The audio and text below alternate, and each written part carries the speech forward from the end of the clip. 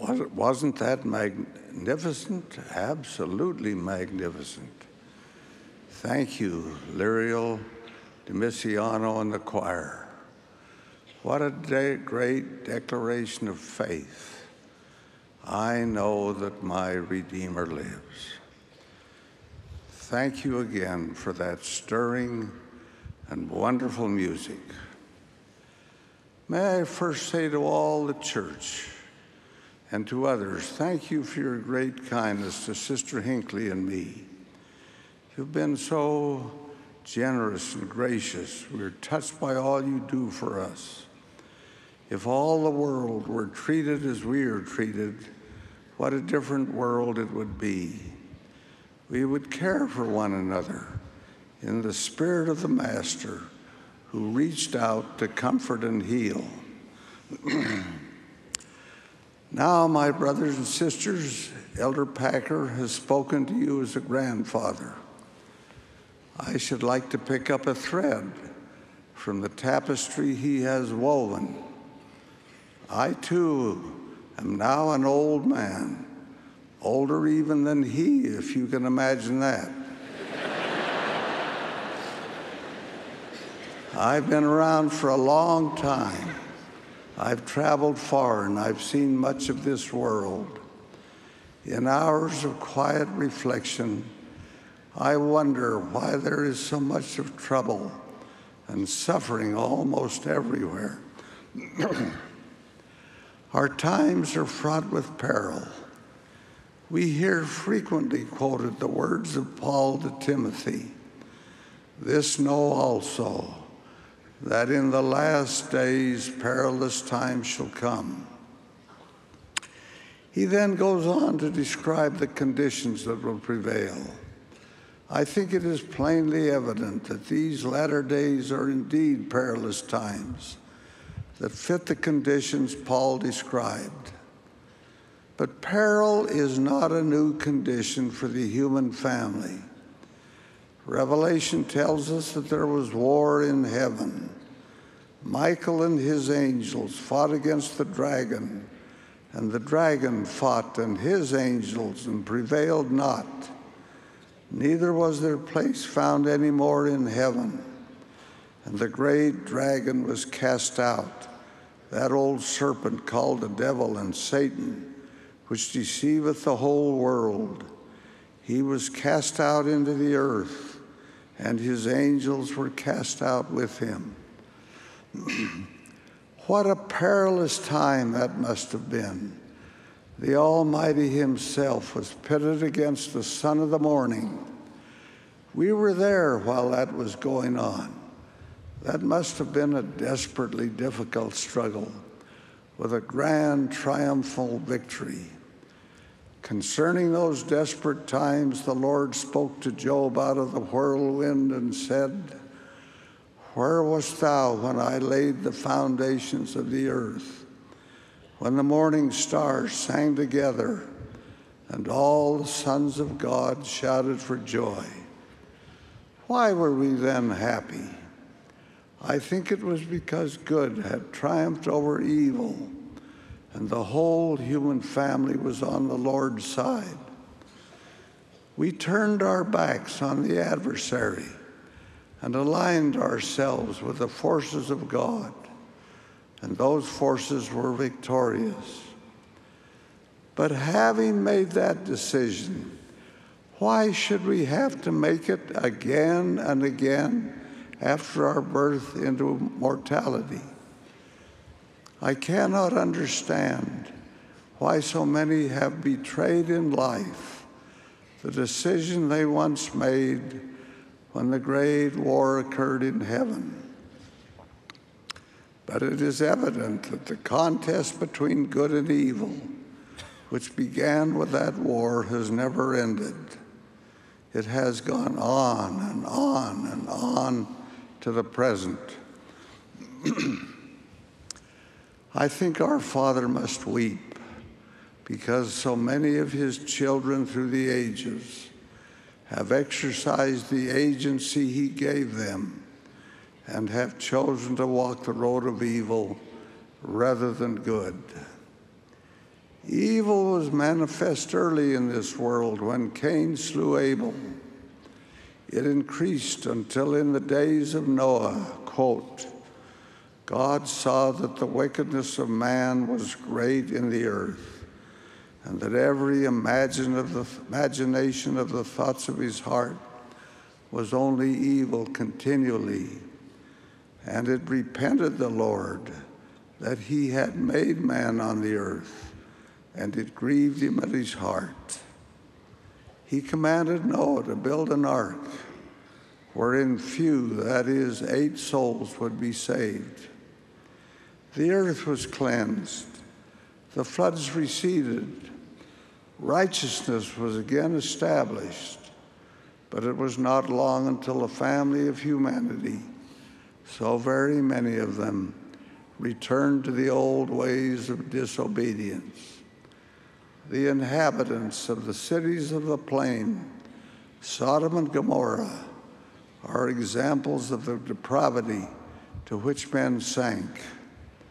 And God utterly destroyed the cities of the plain in a summary and final desolation. Isaiah thundered, quote, your iniquities have separated between you and your God, and your sins have hid his face from you, that he will not hear.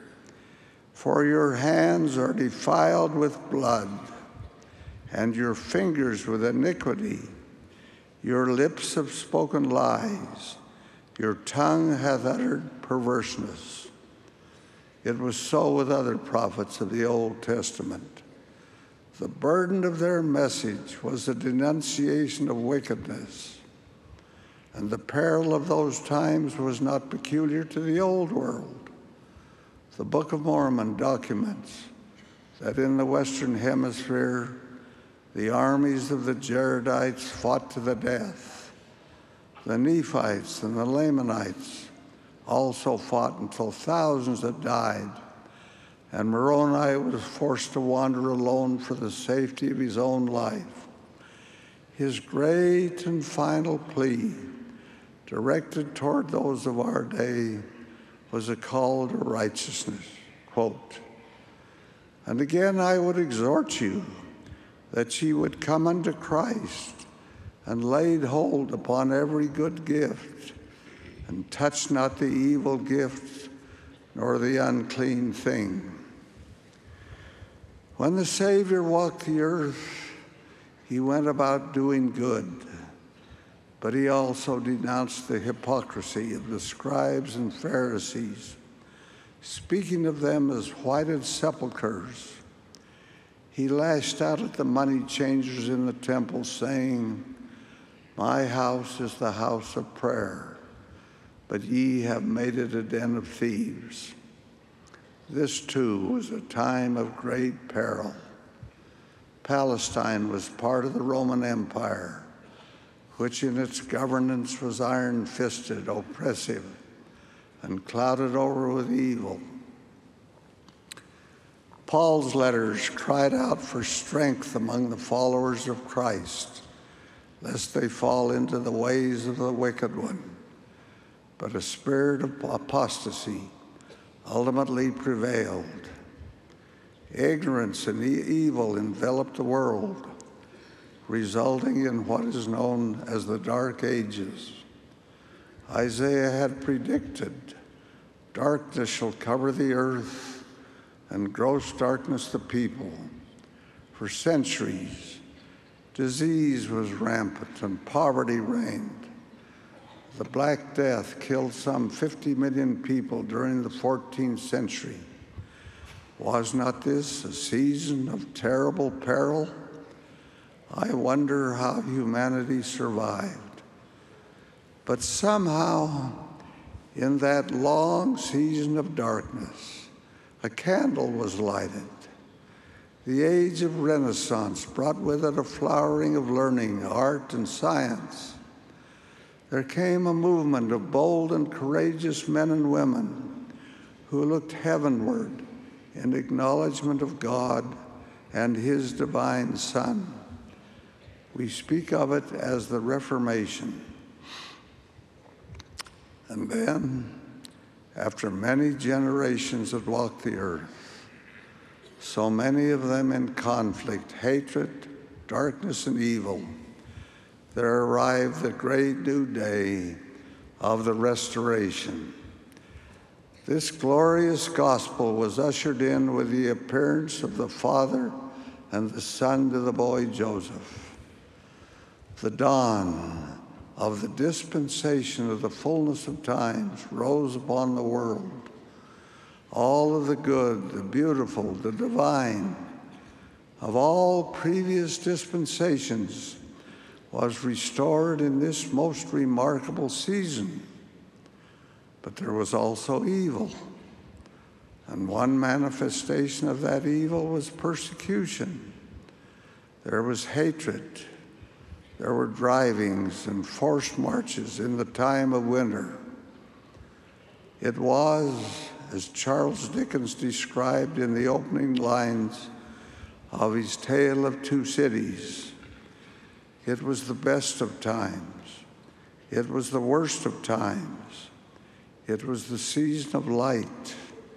It was the season of darkness. It was the spring of hope. It was the winter of despair. Notwithstanding the great evil of these times, what a glorious season it has been and now is. A new day has come in the work of the Almighty. That work has grown and strengthened and moved across the earth. It has now touched for good the lives of millions. And this is only the beginning. This great dawning has also resulted in a tremendous outpouring of secular knowledge upon the world. Think of the increased longevity of life. Think of the wonders of modern medicine. I stand amazed. Think of the flowering of education. Think of the miraculous advances in travel and communication.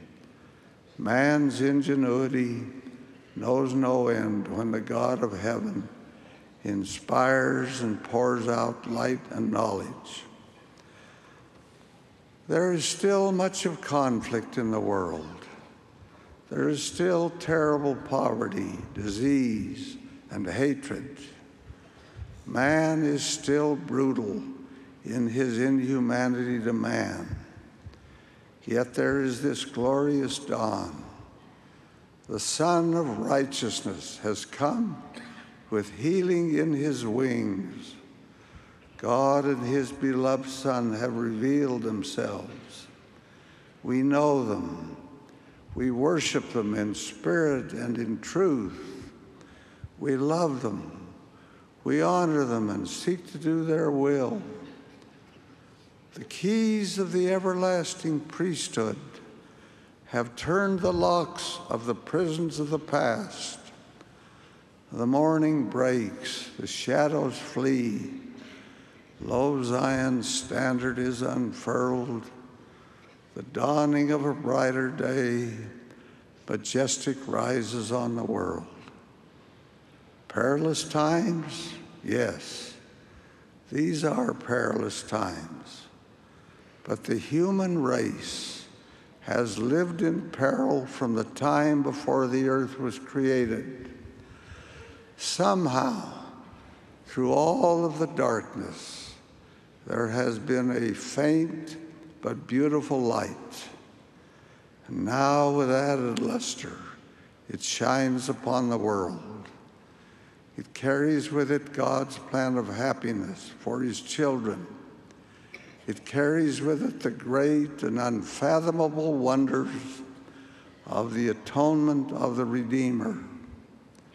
How grateful we are to the God of heaven for his beneficent care of his children in providing for them, through all the perils of eternity, the opportunity of salvation and the blessing of exaltation in his kingdom if only they will live in righteousness.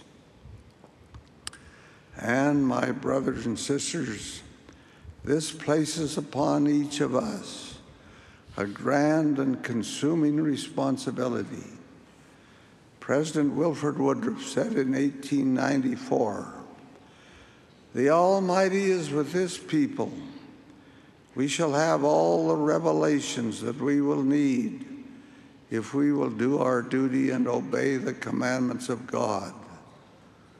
While I live, I want to do my duty. I want the Latter-day Saints to do their duty. Here is the priesthood of God. Their responsibility is great and mighty. The eyes of God and all the holy prophets are watching us. This is the great dispensation that has been spoken of ever since the world began. We are gathered together by the power and commandment of God. We are doing the work of God. Let us fill our mission." This is our great and demanding challenge, brothers and sisters. This is the choice we must constantly make, just as generations before us have had to choose. We must ask ourselves, who's on the Lord's side who? Now is the time to show. We ask it fearlessly, who's on the Lord's side who? Do we really comprehend? Do we understand the tremendous significance of that which we have? This is the summation of the generations of man, the concluding chapter in the entire panorama of the human experience. But this does not put us in a position of superiority, but rather it should humble us. It places upon us an unforgiving responsibility to reach out for all others, with concern for all others, in the spirit of the Master who taught, "Thou shalt love thy neighbor as thyself." We must cast out self-righteousness and rise above petty self-interest. We must do all that is required in moving forward the work of the Lord, in building his kingdom in the earth. We can never compromise the doctrine which has come through revelation, but we can live and work with others, respecting their beliefs and admiring their virtues, joining hands in opposition to the sophistries, the quarrels, the hatred, those perils which have been with man from the beginning.